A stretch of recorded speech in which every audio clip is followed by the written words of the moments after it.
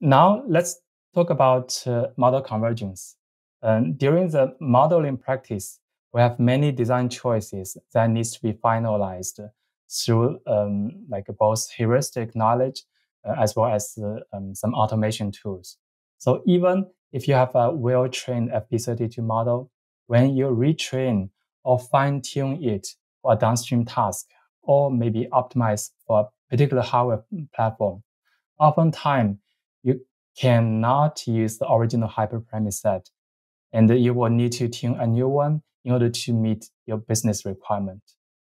Such example actually is very common, such as you scale out the training with more hardware resource to speed up the training, meaning you now have big batch size, or you have to use a low precision format such as BF16. And sometimes you change the optimizer, or you are given a new data set to optimize for a particular use case. Or sometimes you simply want to tune the parameters further to get a better time to train. All this leads to a very strong requirement to have a good hyperparameter optimization tool or service.